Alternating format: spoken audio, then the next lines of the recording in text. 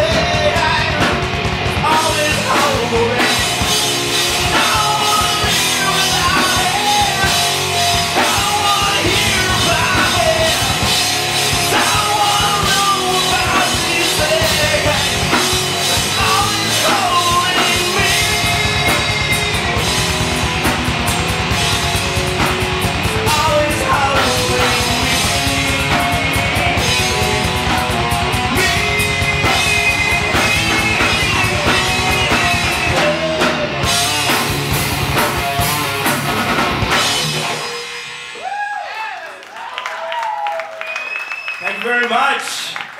So you guys just got to meet Shudder. If you like what you heard, check the description box. I'm going to throw a link there so you can find them online, follow them. Make sure you come down to the Blind Beggar 7:30 to 11:30 every Sunday until May. New Indie's going to be there. We're putting out episodes every Thursday.